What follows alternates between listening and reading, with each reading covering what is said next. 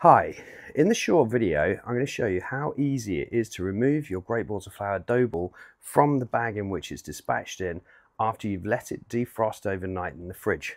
First of all, just take the bag and then I'm going to use my fingers, find it and tear the bag open. Then gently, using my fingers, just push it out, my thumbs to push the dough ball from the bag.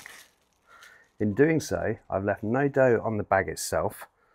And now at this point, I can wet my hands to avoid any stickiness and gently reball the dough back into a dough ball shape. That doesn't take more than 10 seconds, and then place the ball into a proofing container and pop the lid on. Leave this somewhere warm to rest and for its final proof, up to around about 4 to 6 hours depending on the current temperature it is in your room. Do not leave it somewhere in direct sunlight, and definitely do not leave it in a airing cupboard, as that will be too hot for the dough and it will overproof too quickly. Thanks for watching.